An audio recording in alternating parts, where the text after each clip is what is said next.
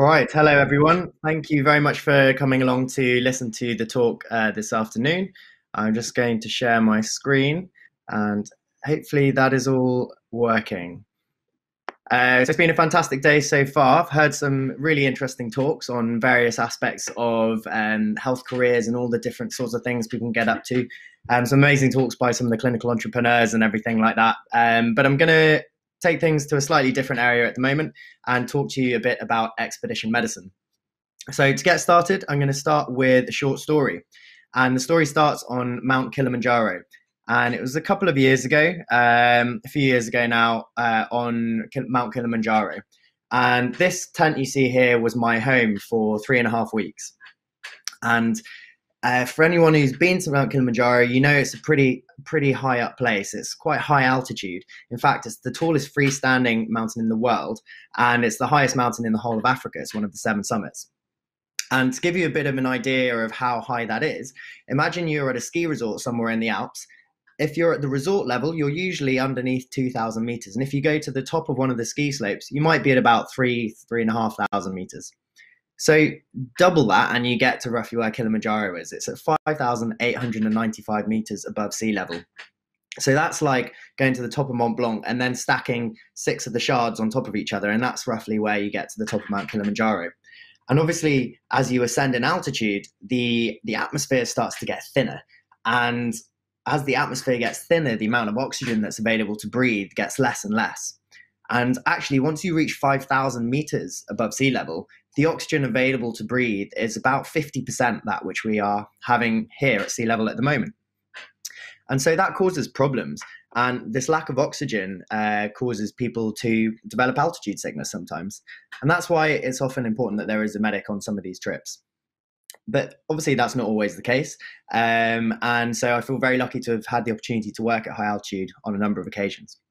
But on Mount Kilimanjaro, I was having a really nice lunch and had a good day. We were doing some clinical reviews of people on their way up to the summit to make sure they were okay and happy to carry on. But there was one chap who was quite behind the group. He sort of arrived a good 45 minutes after the group, was complaining of feeling really tired and quite out of breath. But when he stopped, he caught his breath back.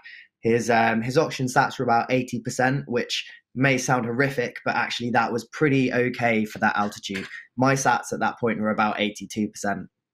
So if you are familiar with SATs, you'll know that is low. If you're not, then at sea level, normally we would expect our oxygen levels to be sitting at around 96% and above. If you've got chronic lung disease and you might be a smoker, your SATs might be around 90%. So 80% is really quite low, and we'd be definitely getting worried if this were at sea level. But actually, the oxygen available is less up there, and that wasn't too bad. So we had a bit of a chat with him. And we said, okay, take it easy, make sure you're careful. There weren't any other red flags at that point, and we said to crack on. But that evening, the sky looked something like this. It was absolutely stunning. The Milky Way was very visible. This was a photo actually I took in the Zara Valley in India last year, but I didn't have a photo from that night on Kilimanjaro, so I thought I'd put this one up instead. And so it was a really beautiful evening, a beautiful night, and we settled down into our tents at about 8 o'clock, 9 p.m. to go to sleep. Go to sleep very early when you're on expedition because you sort of sink in with when it gets light and when it gets dark. But come 1 o'clock in the morning, we had a knock at our tent, and it was one of the guides who had been accompanying the gentleman I mentioned earlier. And he said, "Doctor, I'm really worried. I think this chap that you saw earlier, I think he's developing HAPE, which stands for high altitude pulmonary edema. And this is one of the 3 forms of altitude sickness, and it's probably the most deadly. The other 2 are acute mountain sickness and high altitude cerebral edema, which is also a potentially deadly form of altitude sickness. But in high altitude pulmonary edema, or HAPE, essentially the lungs are working so hard to battle the lack of oxygen that the pulmonary microvascular pressure is going up and they start to leak fluid, and fluid starts pooling in the lungs. And essentially you start drowning in your own fluid. And the guide, he said to me, "Doctor, the chap, every time he lies down, he's getting short of breath and he has to sit up and he's starting to cough again, and he just can't catch his breath even when he's resting." And this was setting off alarm bells for me because he'd been okay earlier, but he looked like he was struggling a bit. But the symptoms he was mentioning of cough and shortness of breath even when he was resting, symptoms getting worse when he was lying down, these are all red flag symptoms that suggest he might have HAPE. And the thing with HAPE is if you stay at the same altitude and you don't treat it, it can be fatal in as little as 8 hours. So it meant the clock was ticking. I spoke to my own guide who was with me on my team, and he had previously seen HAPE a couple of times. And he said, it's really, really quick how people go from being okay to not being okay. And he also said it can be fatal in as little as 8 hours. So I thought, right, we need to crack on and get moving. And obviously it was the middle of the night and we were wondering, is it the right thing to evacuate him at this time or should we wait till the morning? But we made the decision that actually we don't have time to spare. So I gave some nifedipine to the guide and said, get back up to a base camp where the client was as quickly as you can, give him this nifedipine, put him on oxygen, and I'll come and meet you on the way down. So fast forward to about 3 o'clock in the morning, and this was the scene. So you can see it was pretty tough terrain. There was lots of big boulders, and we had the patient on a stretcher which has one wheel and suspension, and a whole bunch of people to help wheel him down in the middle of the night. But this was about 3 hours later, because when I saw the guide, he had to get back up to base camp, give him some nifedipine, get them on the stretcher, and then start going down. And I was meeting them on the way. So it'd been about 3-4 hours since his symptoms had started now. And in my mind, I was thinking that's 4 hours out of 8 hours. The time is running out. And when I eventually saw him on the way down, I saw them coming. It was a tiny little headlight in the distance, and we were trying to figure out if it was a star or not at first. And then it obviously became apparent it was a headlight. And eventually they got near enough to us, and we saw that he was coming, which was a massive sigh of relief. But I went over to assess him and was horrified when I saw that he wasn't on oxygen. And he was drowsy, he was confused, he was quite blue in the face. And I checked his oxygen level at that point, and it was 46%. That's really low. That's someone, if you saw that in an emergency department in the UK at sea level, that would be straight into intensive care, probably with intubation and everything. So he was really, really low on oxygen. And I was like, where's the oxygen? Why is he not on oxygen? And it turned out the rest of the group hadn't realized that he was unwell, and they'd taken the oxygen bottle to the summit just in case with the rest of the group. And the hut had run out of oxygen. So despite that, he was doing okay considering. But anyway, I sent one of the guides that were with us, one of the porters, to run down to the next camp called Millennium, which is about just under 4,000 meters, to grab an oxygen bottle and come back up to meet us on the way down. And it was a bit of a scary next few hours where we slowly carted him down the mountain carefully, but as quickly as we could. I was keeping an eye on him, talking to him throughout, making sure that he wasn't dropping his consciousness. And to be honest, with every 50 meters, you could see a noticeable improvement in him. And it was a long night, but we evacuated him throughout the night, and eventually we made it to sunrise. And we made it down to Millennium Camp.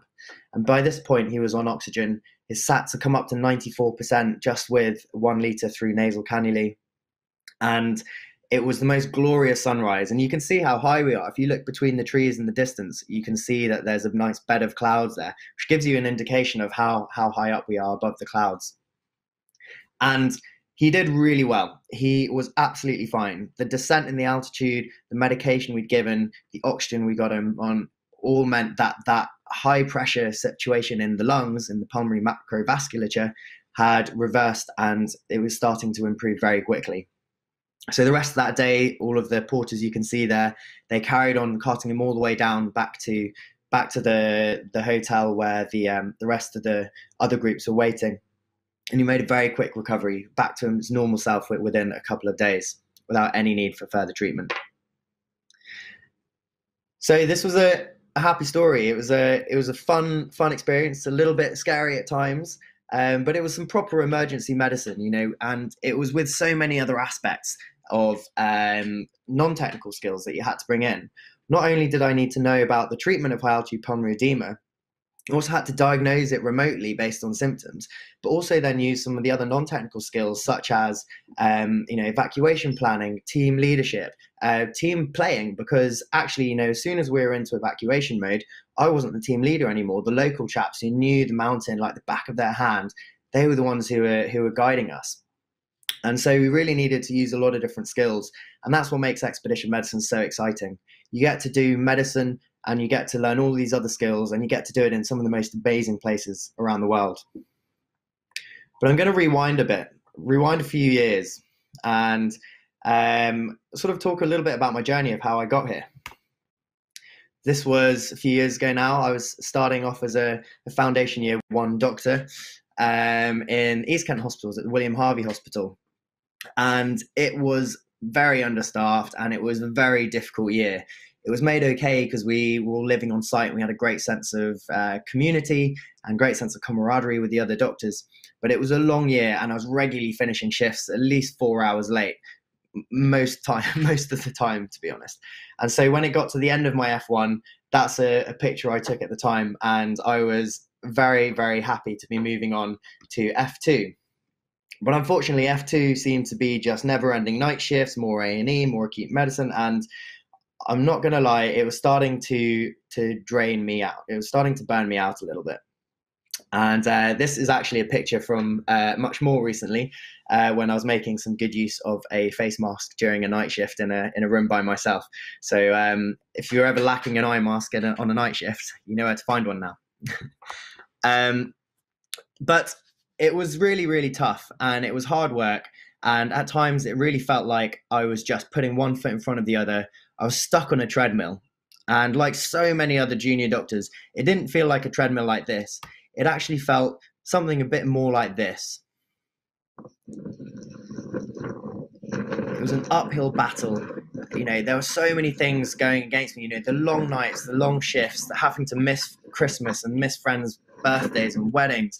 And it just felt like, it was putting your head down into the wind and putting one foot in front of the other, no matter what. And that was kind of what being a junior doctor felt like. And it started to get quite grating. So why does this matter though?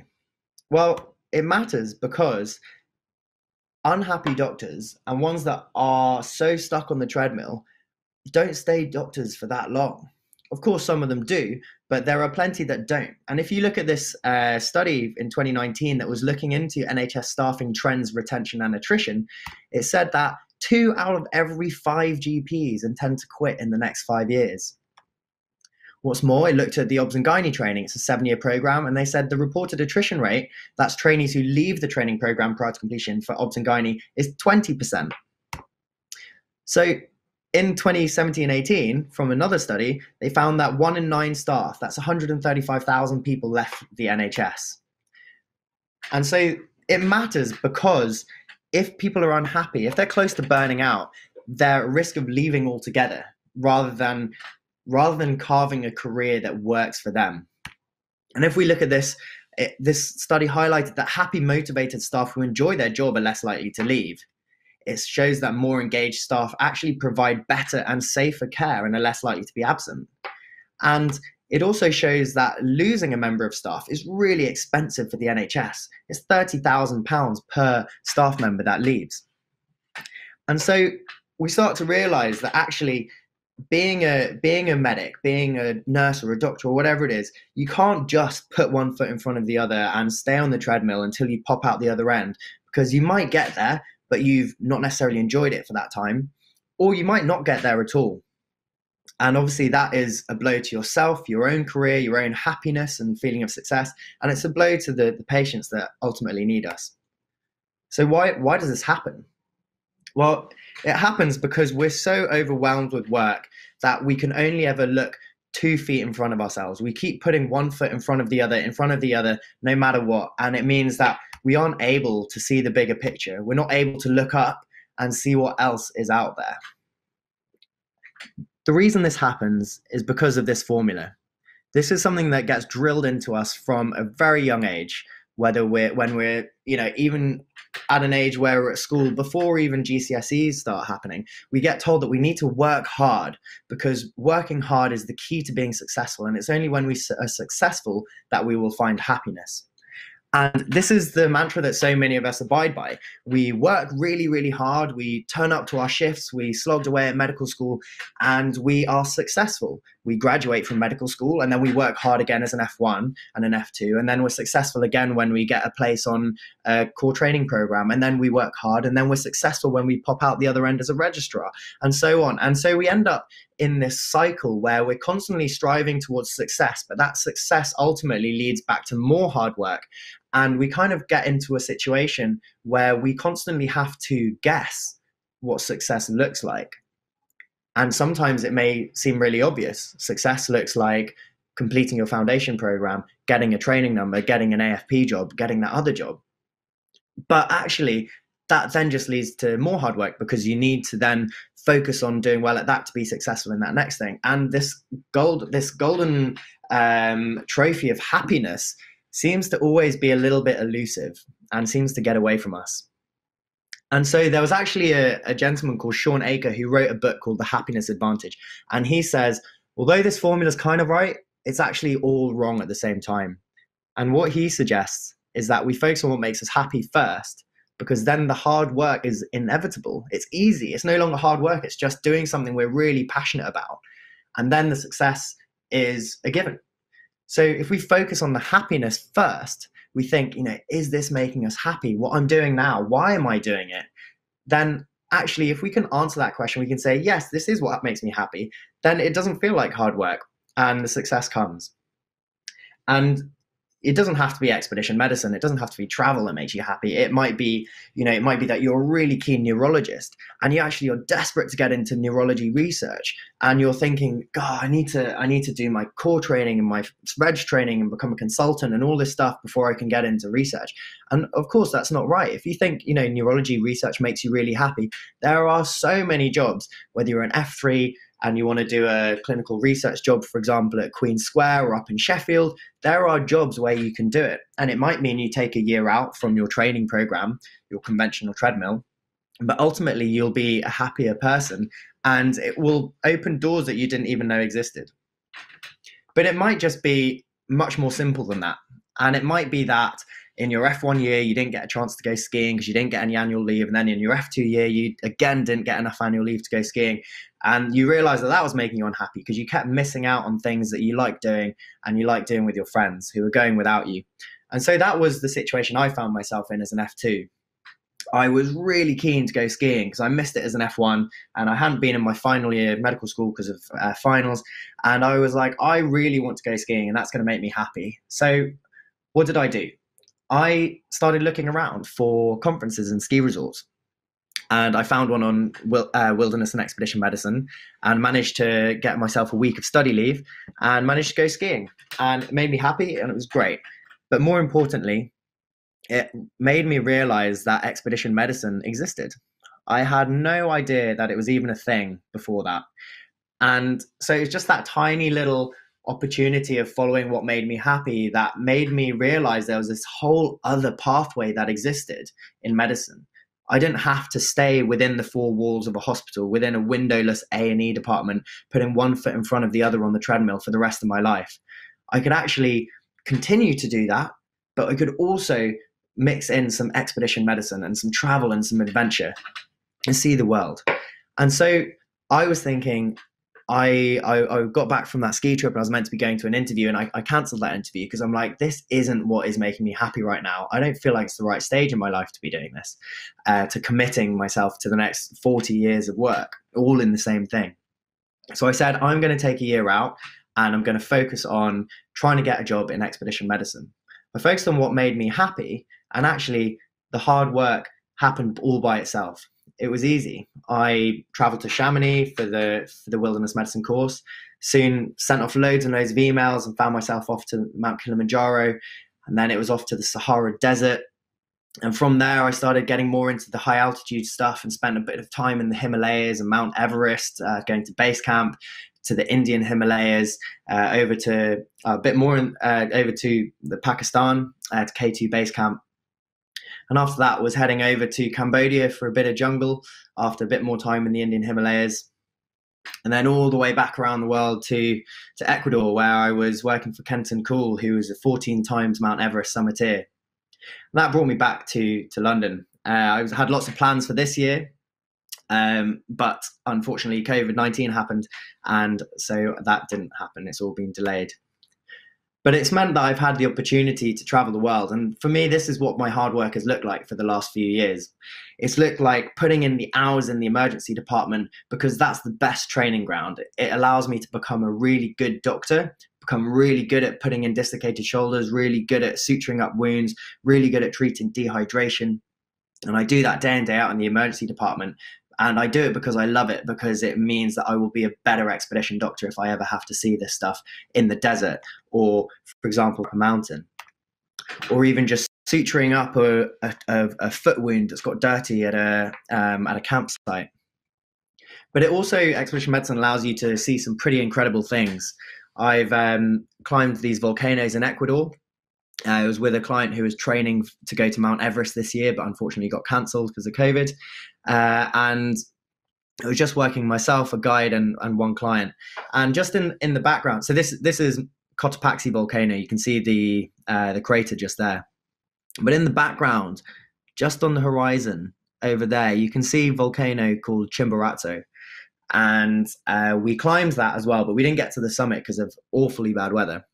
But Chimborazo is actually the furthest point on Earth from the center of the world. It's the closest point on Earth to space. And that's because the Earth bulges around its center, around the equator. And so actually the top of that mountain is actually closer to space than the summit of Mount Everest, even if it's not quite as high above sea level. But it was pretty cool to be standing there taking in this amazing sunrise over this volcano crater with the sulfurous fumes coming out of the crater and seeing the highest point on the planet just on the horizon. But it gives you the opportunity to meet cultures from around the world. And this young boy who's living in the jungle in Cambodia and had a great time playing volleyball with his family. But it opens your eyes a little bit, because that so many of the Cambodians we met in the jungle have survived and have a living memory of the recent genocide in the Khmer Rouge and the Pol Pot regime. It was only 20, 30 years ago, and they live on with those memories, and yet somehow manage to keep themselves so happy and so enthusiastic and so friendly. And so it gives you this opportunity to see cultures from around the world.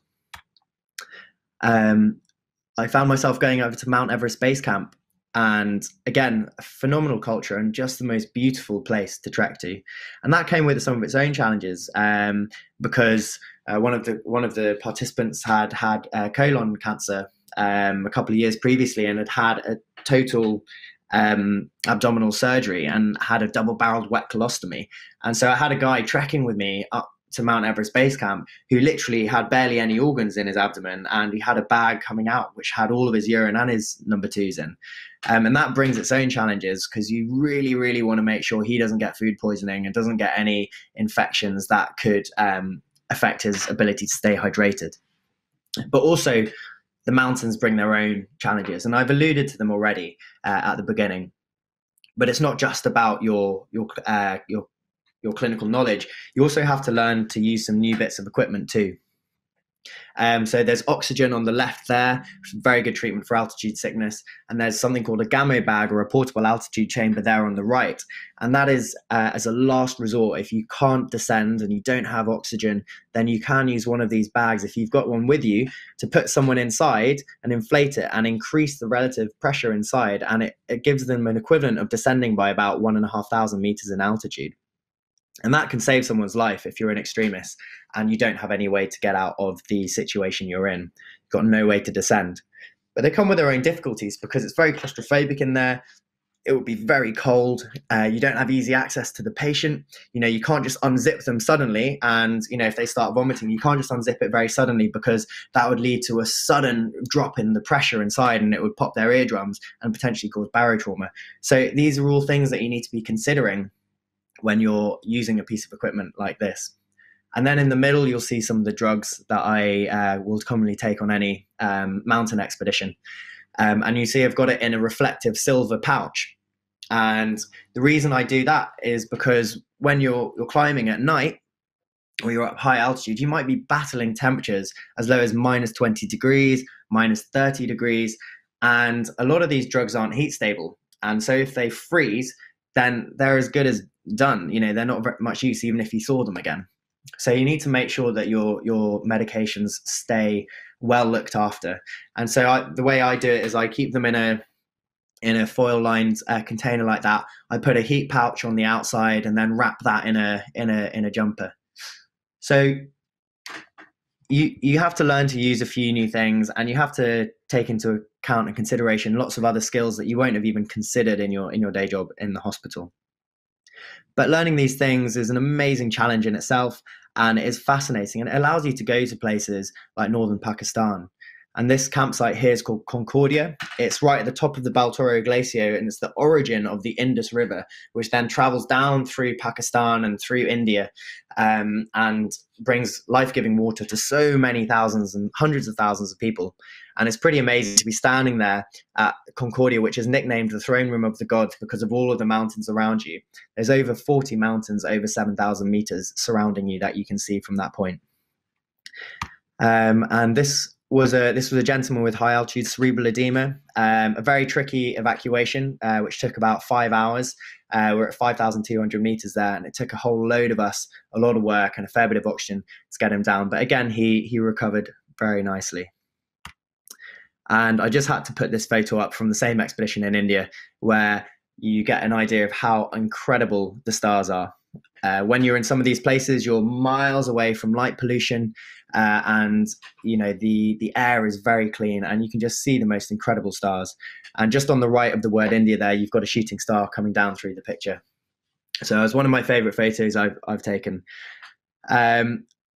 So done a lot of talking, and it's time to think about what happens next. Well, the expedition medicine that I've done so far is, it's just the first step on the way to the other opportunities that are out there. The British Antarctic Survey takes doctors down to Antarctica for 8 to 18 months. You can go away with the Zoological Society of London, which takes doctors on their marine conservation trips into the British Indian Ocean Island territories, doing manta ray research. They take doctors there. If you want, you could go and work for Time and Tide Hotels in Madagascar and be a doctor on an island there in a luxury hotel resort that does safaris. Or you can go and be a doctor on some of or a medic. I'm saying doctor. You can be a medic, a nurse, paramedic. I'll come on to that in a bit. On TV sets, and to take part in massive events such as the world's toughest race. Or you could go and work for someone like NASA, who have medics on their programs as well. So there are so many opportunities out there. And I feel like what I've done has really just been the first step on the ladder towards all the other opportunities. But that's a bit about my journey. And now I want to tell you a little bit about how you can get involved with expedition medicine if you're listening to this thinking, wow, that is something I want to be able to do. So, next steps. The first thing to remember is that to be a good expedition doctor or an expedition medic, firstly, you need to be good in that expedition environment.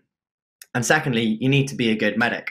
There's no point only ever going on expeditions and just doing expedition medicine and nothing else, because it means you will massively de-skill. I've never put a dislocated shoulder back in on an expedition, and yet in the emergency department, we might do it every couple of months, on my shifts. And so you get a much higher exposure to things. If I'm doing a minor shift, I'll be suturing up people regularly, dealing with twisted ankles, dislocated fingers, all of these kinds of things you deal with regularly. And during COVID, I was working in intensive care there, and it allows you to deal with really, really sick patients, and you get that clinical exposure and the day in, day out hard work that you really need to actually be a good medic. And so there's no point going on an expedition if you're not going to be able to bring the clinical skills that you are meant to be offering by being there in the first place. But secondly, you aren't going to be a very good expedition medic if you can't deal with that environment. You need to be able to know that you're going to deal with altitude okay yourself. You need to be able to be confident that actually you can trust your feet to carry you 120 kilometers through the desert. You need to have that confidence in you. And so if you've never ever done anything like that, then start training, start pushing yourself, seeing if you can, seeing if it is something you can do, and you'll be surprised. You actually will pick up a lot more than you think you can do. For example, walking 120 kilometers through the desert sounds like a lot of work, but it actually wasn't that bad. And if you imagine putting on a really good pair of walking shoes and a 10-kilo backpack and going for a 10-kilometer walk, or a 20-kilometer walk around the city or in the countryside, wherever you live in the UK, then that's pretty much the same sort of thing it's going to be. So obviously there's a couple of other considerations, but you need to be familiar with your own physical ability and fitness before you go into these things. And that brings me on to this document, which is the updated guidance for medical provision for wilderness medicine. It's published by the Royal College of Surgeons, Edinburgh, and it sets out a framework for what is required of an expedition medic. And in there, it gives you a set of what we like to see, what's nice and familiar to us. It gives you essential and desirable criteria, but it also breaks it down into non-technical skills, expedition experience, activity proficiency, and wilderness medical expertise. So those top 3 sections are all about the expedition. There's no point going on a mountaineering expedition if you've never worn a pair of crampons in your life, or you've never carried an ice axe. Although, that being said, you might be able to go as a medic on an expedition where the clients also are in the same boat as you and you can learn alongside them. It's actually quite a nice way of developing some of these skills. But what I'm going to focus on is this wilderness medicine bit at the bottom. And you'll see that actually doctor or prescribing healthcare practitioner only comes down at number 3. Number 4 is where it says highly experienced, usually doctor, it doesn't have to be, expedition medicine practitioner working at consultant level.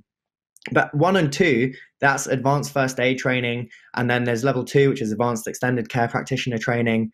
And so it goes to show that it doesn't matter what type of medic you are, whether you're a nurse, a doctor, a paramedic, a physician associate, if you've got the relevant experience, then actually you can be an expedition medic. You just need to go and make sure you have the expedition experience as well. But not only that, you don't have to have the experience now. And certainly when I discovered expedition medicine existed, when I went on that ski trip, I certainly didn't have the experience that I needed. And so this is what that box shows. I've sort of broken it down and written it out. So it says that the essential criteria, you need to have emergency medicine experience. This is for the level 3, for the doctoral prescribing healthcare practitioner. The reason I'm focusing on this is because the first 2 levels about advanced wilderness first aid, a lot of the leaders that go on these expeditions will have that skill anyway. So if the companies are looking to take a medic, they want to take someone who brings more to the expedition than just the leader and their first aid skills. And so I'm focusing on the level 3 here. And it says for that, you need the essential criteria of emergency medicine, confidence in minor injuries and general practice problems, and a wilderness and expedition medicine course. So I found myself in a situation where actually I'd done emergency medicine as a junior doctor, a foundation doctor. I'd done general practice as a foundation doctor, and I'd just been on a 6-day expedition medicine course in the Alps. So I was taking those essential criteria, but then I was thinking, what about my desirable ones? And having actually worked in general practice desirable, I'd done that. I'd done my ATLS, I'd done my ALS, and I was en route to becoming an instructor at that point. And I'd actually added in this bit about psychiatry because mental health concerns come in quite a bit on expedition medicine. Now, it's not written in that guidance, but I think it is useful to have some exposure to that. And to be honest, you'll get a lot of that in general practice and emergency medicine. And the other one is pre-hospital. And this for me was the obvious area where I was lacking. I, as a medical student, was a community first responder. I was really interested in pre-hospital emergency medicine, and I did 2 medical electives with air ambulance trusts. And so I'd had a bit of experience, but I'd not had that much experience as a doctor in the pre-hospital world. And so I thought, if I want to be an expedition medic, I don't want the first time I'm looking after someone to be by myself on the side of a mountain. And so I started doing some pre-hospital work in the UK. And I would work for different companies that had good senior cover, such as Sports Medics or XR Medics and World Extreme Medicine and Action Challenge. And you can go and work at things like ultramarathons or big events like the London Marathon, or I worked at the European Championship Games up in Glasgow. And there are loads and loads and loads of events where you get some really good pre-hospital medicine but with some additional support. And it's really good to get yourself familiar with that environment. And I'd say the most important thing I learned from that is actually in the endurance events, where you learn to manage loads of blisters, loads of dehydrated people, loads of people who are just exhausted, and heat related illnesses. And you see a lot of that at these events. And this is the kind of stuff that becomes your bread and butter on expedition. And so it's really good to have that experience.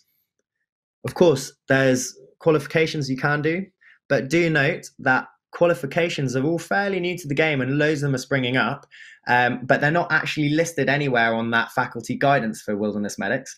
However, it does give you a good way to get yourself a qualification, learn more about it, and go in armed with knowledge and opportunities for networking. So there's plenty of opportunities out there.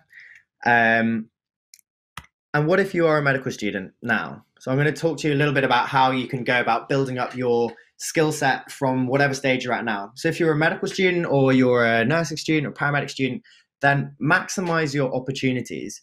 So go to a conference, go to the World Extreme Medicine Conference, engage with your society, whether that's, there's loads of good ones out there. Lots of universities have their own wilderness medical society and emergency medicine societies. Join them and go to the events and connect with people. Drop people a message on Instagram. If anyone's interested, you're more than welcome to message me on Instagram at expedition_doctor, and I'll make my best effort to get back to all of you as soon as I can. But also develop your skills. Go on courses, be a first aider at events, be a first responder, and develop your expedition skills. If you see yourself as a diving doctor, go diving regularly. If you want to see yourself in the mountains, go and climb some mountains with friends. And just engage and really try and develop that skill set as a student. And then once you become, I'm focusing this next bit on doctors just because this is the pathway I've gone through. But essentially, you could read this as anything else as well. It'd be the same if you're a nurse or paramedic. And so you want to make sure you've got the clinical skills. So you need emergency medicine experience, you need general practice experience, and you need some pre-hospital experience, because this is exactly what you're going to be doing. I sometimes get surgeons or radiologists asking me, can I be an expedition doctor? And my question to them is, are you the right person for the job?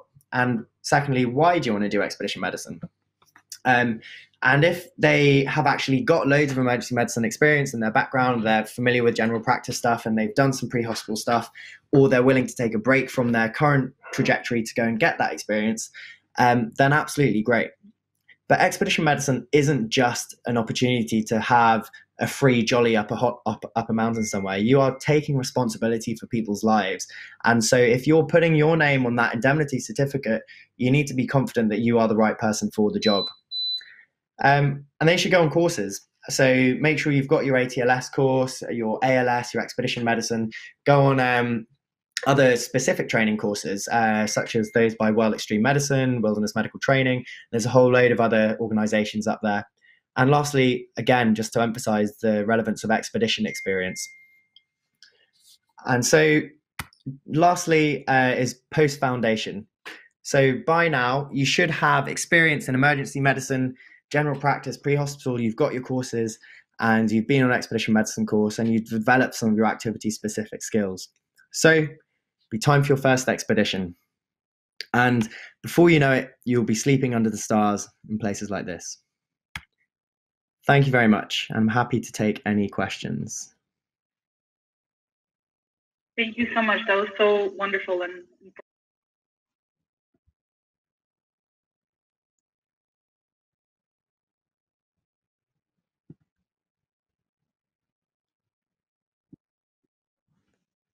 sorry, I can't really hear you properly. The sound keeps cutting out.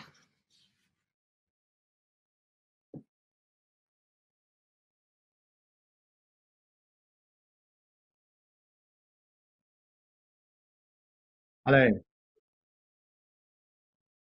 The first question was, what A levels did you do?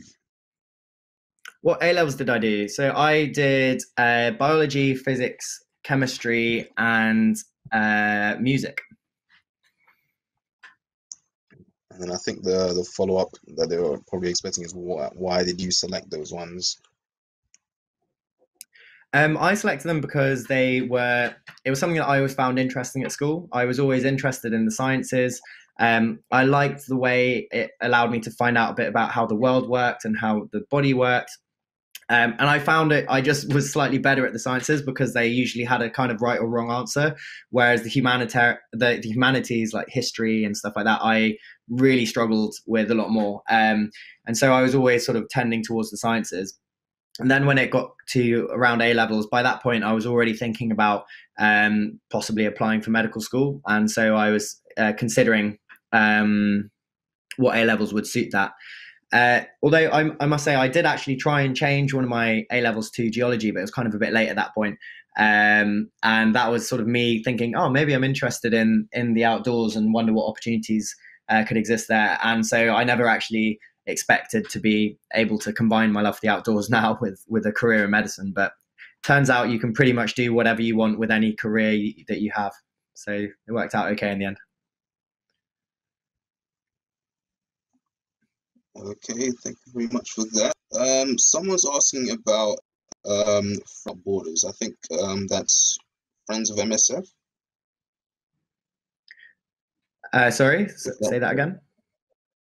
Someone asked about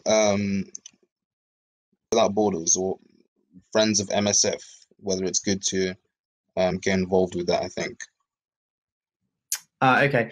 Yeah, so the expedition medicine I've been talking about has been focusing on the non-humanitarian and global health side of things, but there is the global health humanitarian side, which does fall under the category of sort of expedition wilderness medicine, sort of. They're related. For getting involved with global health and humanitarian things, I think it's definitely a good thing, but only if it's done in the right way. And you need to be making sure that you are the right person for the job and you have the skills that are necessary. And actually, for me, it's not the right stage in my journey yet to be doing some of that. And that's something that I want to do probably in 5 or 10 years' time, where I've got a lot of experience to bring. And there is a slight danger with some of these things that people get involved with global health and humanitarian medicine as a way of almost as a sort of clinical tourism, or they'll use things like, saying it gives you the opportunity to practice procedures that you wouldn't get the exposure to at home. And there's lots of dangerous things that come out with these sorts of mindsets, and sort of almost tends towards a colonialism type mindset and this white savior complex. And it's very important that we are careful to avoid these things. And it's something that we, as people who are coming from a position of privilege, we need to be aware of that.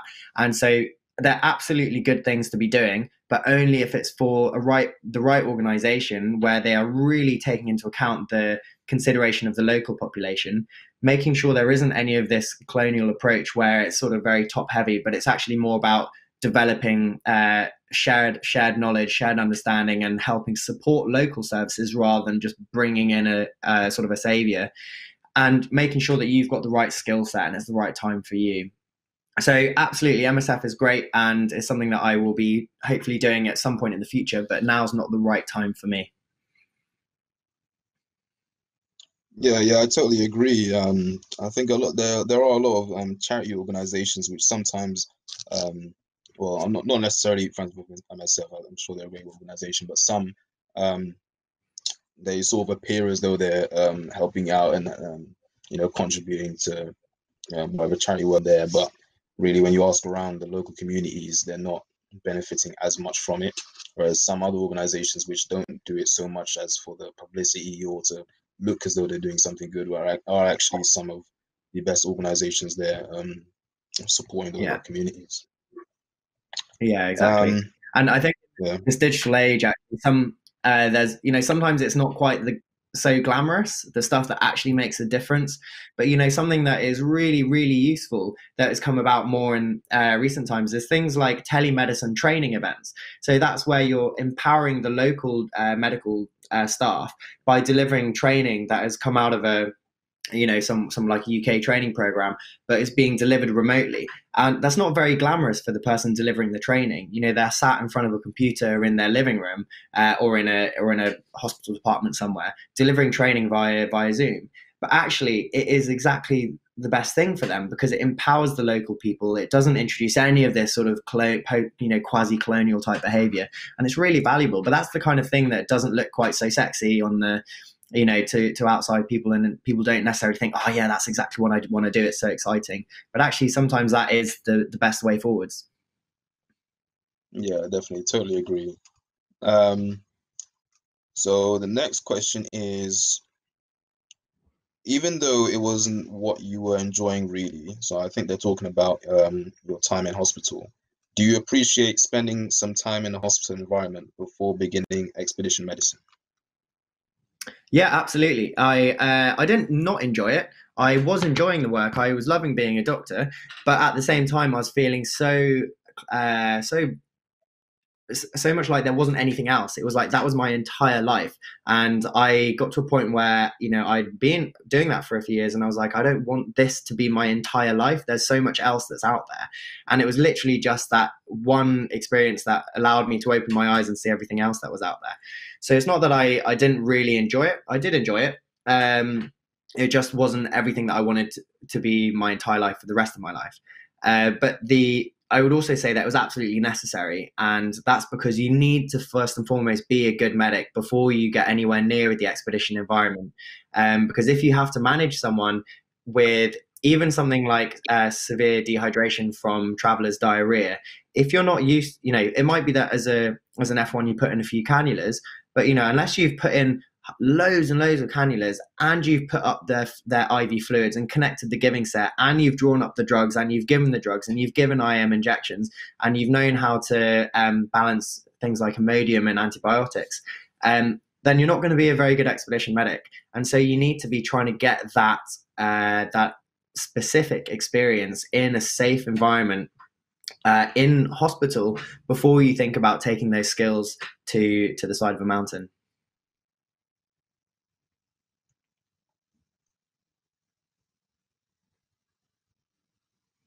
Thank you. Thanks, Dr. David. The next question is, do you feel well supported as a doctor on these expeditions, or do you work autonomously? It varies. So it depends entirely on the organization and who you're working for. So there are some companies where you might be one of several medics. So, for example, British Exploring Society, they will generally only ever take an experienced expedition medic if it's a sole medic. But if it's actually multiple expedition medics, then they will make sure there's always a senior expedition medic and then more junior ones, so that you're paired with people who can support you. If you're working for a company like the British Antarctic Survey, then you will have telemedicine support 24/7 via satellite phone or internet. And then there are other companies where you might just be the only person. There's a company I've worked for where they've got a sort of a safety officer working for the company, but no medical people there. And so you need to be confident that you can act autonomously as well. So.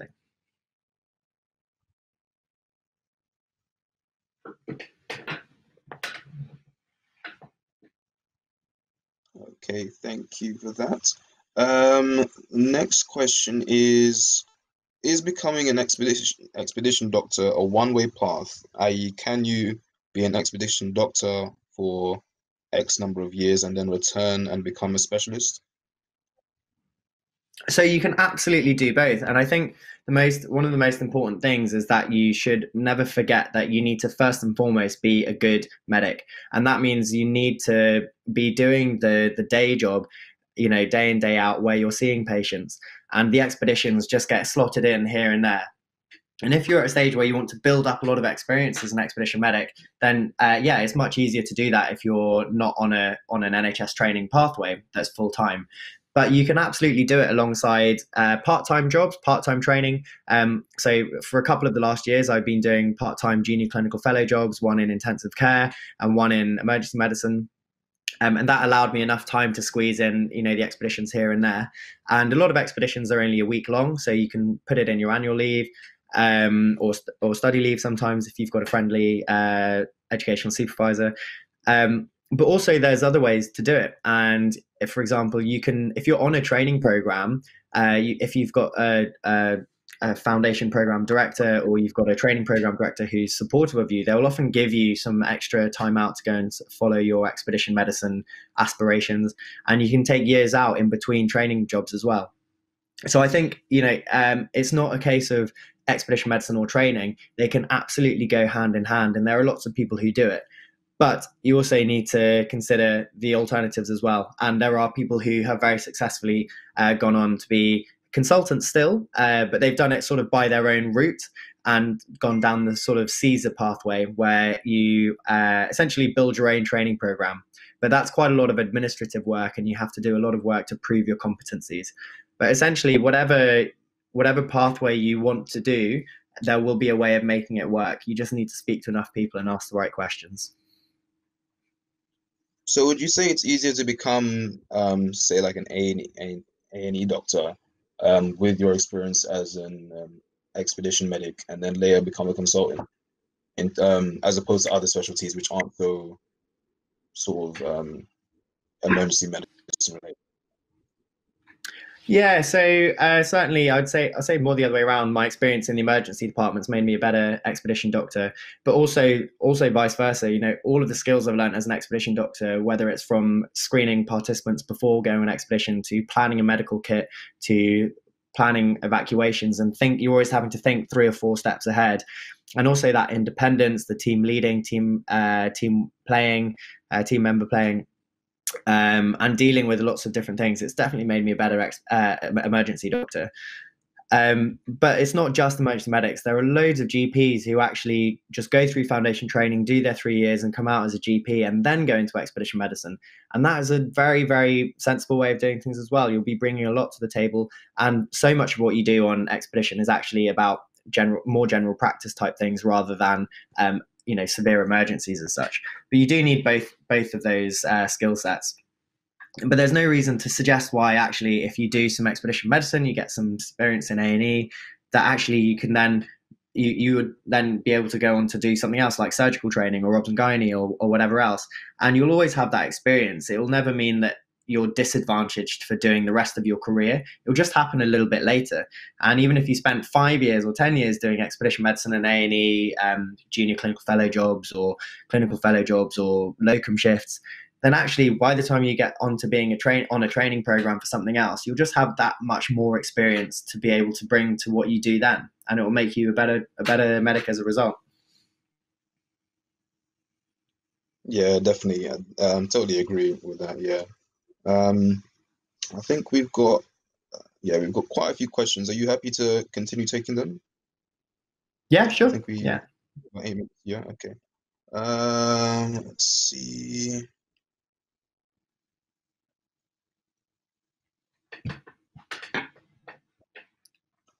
So someone said they've noticed you're a fellow of the Royal Geographical Society. What inspired you to become a fellow, and how does this link in with your expedition medicine work? So the Fellowship of the Royal Geographical Society is something that's done by appointment. So I essentially had someone mention it to me a few months back, and I started asking around and speaking to some people, and got in touch with the person who heads up the fellowship program at the RGS. And it turned out it was a bit of a small world, but she'd been meaning to message me for a while, she'd said. And so our paths kind of collided like that. And essentially, the FRGS program, or the RGS, the Royal Geographical Society, they have a whole section within it devoted to expedition medicine, but kind of more broadly to expedition safety. And so for a lot of British companies and international companies that run expeditions, they have to adhere to something called the British Standard 8848, which is written by the Royal Geographical Society. And the RGS has this whole section devoted to safety, and has a research interest as well, headed up by Prof. Chris Whitty. And so there were loads of things that were related to expedition medicine, which I thought was really, really exciting. And when I spoke to the membership director at the RGS, she said, I think your experience is fantastic as well. You've been on expeditions all over the place. I've got a lot of experience in high altitude medicine now, in particular with evacuating Hayes and Hape.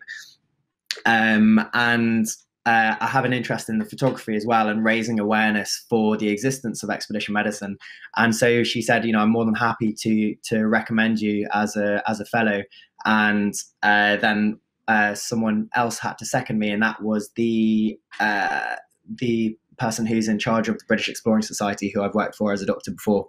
And so, a few months ago, got made an FRGS, which was a great honor and very, very unexpected. Yeah, that's really great. Congratulations. Does that mean you only need two people to nominate you to become a fellow? So you have to submit an application, talk about your experience, the relevance of your work, what you'll bring to the society, and then someone has to nominate you and someone has to second you at a meeting that gets voted in. So that's my understanding of how that side of it works, but I haven't sat on that side of it. All right, okay. Because I was just wondering for FRCS and other things, possibly it's quite similar. I'm not entirely sure. So it's slightly different. Fellowship of the Royal Medical Colleges, which is it's an exam. It's not a nomination thing.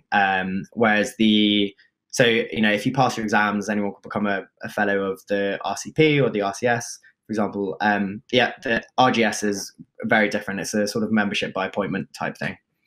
So if you're passionate in something to do with the outdoors and you feel like you can bring something, then absolutely get in touch with them and see whether you can become one.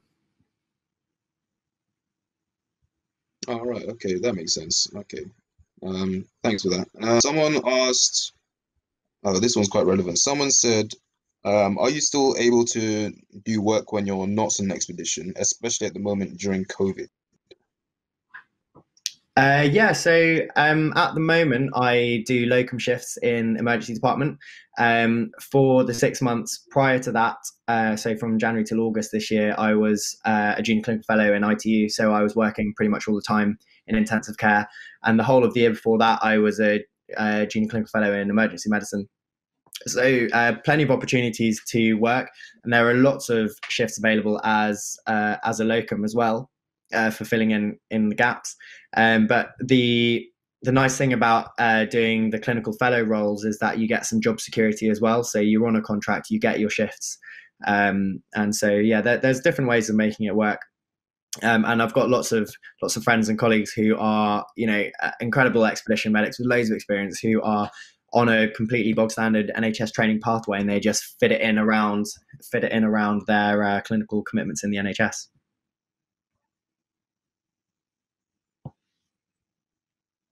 Yeah, that's really good. I think that's one of the things about medicine, especially during these times, is luckily we have the sort of security to know that we'll always be needed and we'll always have work to do. But some other people who are more in the more independent sectors don't have that same luxury, so a lot of them are out of work, unfortunately. I'm trying to see if there's any more questions. Someone said, if you hadn't done expedition medicine, what would you have done? So my plans initially, when I was a first, second, third year medical student, was to become a surgeon, and that's still sort of on the back of my mind somewhere. But then when I was in clinical school, I discovered emergency medicine, and I thought it was amazing. And then discovered pre-hospital emergency medicine, I thought that was even more amazing. And so my plan before discovering expedition medicine was to go through foundation program, do my ACCS, and get on the sort of training pathway to becoming an A&E consultant, with the plan to work on HEMS at some point. But I realized that if I just smash through it all, one step after the next like that, I would be getting to consultancy at around, my early 30s. And, that then gives me another 35 years of doing the same job over the rest of my life. So I was like, I really don't have any rush to get there. And since I realized that you don't have to follow the trend, you don't have to do what everyone tells you is the norm, and that there are other options, and I started speaking to people, I realized that there were so many other possibilities out there. And I don't have to just crack on with the pathway. It's more than okay to take a few years out to, do work in A&E and ITU and expedition medicine alongside that. And so I've been kind of trying to develop my clinical experience sort of part-time alongside the expedition medicine. But yeah, I still want to work on HEMS. That's still in the pipeline, but that'll be a couple of years from now. And then further down the line, probably as a A&E specialist. That's the plan. Yeah, I think that's a really good point you raised, because the traditional routes that we're taught about to sort of choose your specialty really early on and then follow the career path until you become a consultant. But nowadays, I'm seeing a lot of the younger generation, they're sort of wanting to do medicine, but having something else they can do on the side, or commit a bit more time to their other interests. So I see a lot of students on social media now who are sort of becoming influencers, or they're creating YouTube channels to provide education. So they want to become sort of an education provider as well as a clinician. So a lot of people are trying to do something other than just, the one job. I think it's really important. And as you might remember, one of the slides I put on early on was showing the attrition rate of trainees. And it's because you kind of it's quite anonymous being stuck in this enormous system where you are working your socks off, becoming a consultant on the training treadmill. And actually, if you can allow yourself the headspace and the time to follow some other interests. So, for example, medical education, if that's something you're interested in, or whether it's expedition medicine, or maybe it's being a research assistant on the side of your main job, or maybe it's something completely unrelated. Maybe it's management or joining the NHS Clinical Entrepreneurs Program. All of these little side interests are the kind of things that give you passion for actually being a medic in the first place. And giving yourself the time to follow up on these passions means that you will start to enjoy your job of being a doctor more as a result, and you won't resent the fact that you're married to your career. And that's certainly what I found doing expedition medicine, is that I absolutely love working in A&E now. And I look forward to going to work. So I'm like, great, this is an opportunity to practice some of the things I might have to do on an expedition. And so, everyone I speak to that's done something a little bit unconventional, they, instead of being on a full-time training program, they've done an 80% training program, and it's taken them 1 extra year to become a consultant. But alongside that, they get to spend a day a week in a research lab, for example, or a day a week thinking about, some new health startup, or doing YouTube videos. It makes everyone so much more passionate about their actual core job, which still stays as being a medic. So. Yeah, definitely. I totally agree. And I think it'd definitely be good for medical students to be made, more aware of these opportunities, because I think, having a passion for your profession, because you're going to be doing it for a very, very long time, it's good to maintain your interest, and will sort of benefit your mental health as well, being able to follow through with your other side that you have alongside medicine. So I think that's Absolutely a really big point. Right. So I think that is all the questions. Excellent. Oh, there's one more question. Okay. Do you know if you could do expedition medicine in the armed forces, mainly the Royal Navy? So that's an interesting question. I would say it's interesting because if you join the armed forces, pretty much your whole job is all about expedition medicine. If you're being deployed out as a ship's doctor, like someone else was talking about earlier, or if you're deployed to a war zone, that's all amazing opportunities within expedition medicine. But beyond that, you often have to give support to troops on training exercises, and you get the opportunities to go and develop your skills as like a backcountry ski instructor. Like, there are so many opportunities to be outdoors doing expedition medicine in the armed forces. And obviously the armed forces it's great for you because developing all these skills, it makes you better in the armed forces, and so they will pay for all these trainings. They will pay you to do all of this stuff, which is great. And I applied to join the Army Reserves, but I got rejected because I've got a nut allergy, mild one, so that was a bit annoying. But anyway, I think there are loads of opportunities within the armed forces, so absolutely have a think about that. And if it's something you want to do, don't feel like expedition medicine is not possible. It absolutely is. Thanks for that, Dr. Nathan. I think we've just come up to time, so we're gonna have to end it there. Do you say you have any contacts if you want people to submit questions to if they have any? Yeah, absolutely. My contact details are down at the bottom there. If, hopefully you can see that. So feel free to email me. It's nathanjhp@doctors.org.uk, or you can drop me a message on Instagram at expedition_doctor, and I'll be more than happy to get in touch with anyone who drops me a question through there.